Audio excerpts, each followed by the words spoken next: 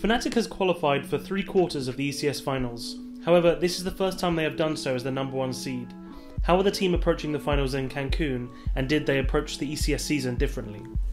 We approach like the Cancun finals like as we approach every game, because we are a new team. We always try to get better, and I think our gameplay has been really good online, and I think it's important for us to like transfer it to the LAN events or several LAN events coming up.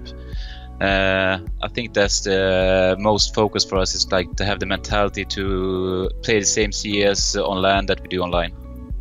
Is the result something you expected after the recent roster changes?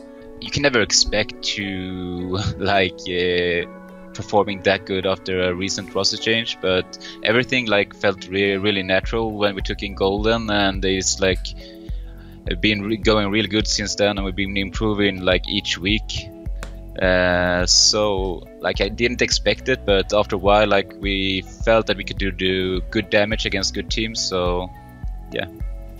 Golden's one of the only players on a top roster to come from an academy team. Do you think the academy team system works for growing new talent?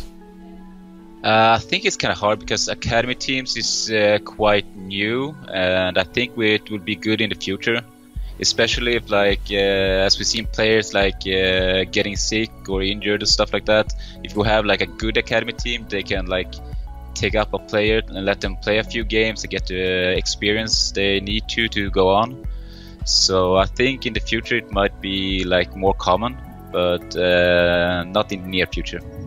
What are the players' view on non-crowd events focused primarily on player comfort and enjoyment in comparison to regular stadium/arena events?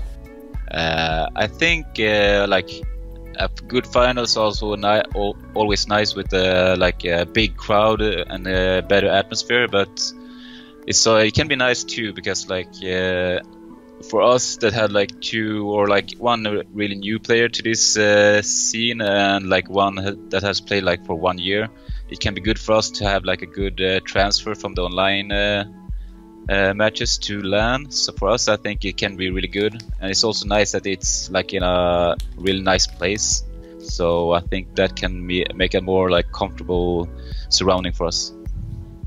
With the rise in multinationality teams, is this something Fnatic considered during the recent roster changes?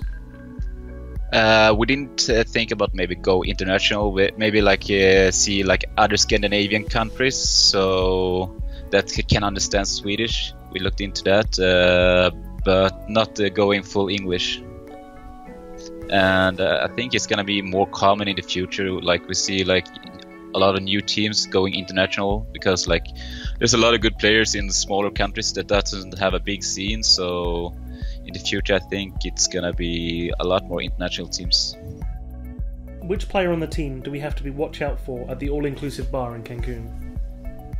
Oh, that's a hard one. I think probably me, maybe, I don't know, but I think the guys in my team they don't like super party guys. They not like go out and party that much. The one I could think of is like maybe Crims. That would be it if I had to choose. Nice. So the only other last thing is if you have any shout outs or goodbyes you need to do.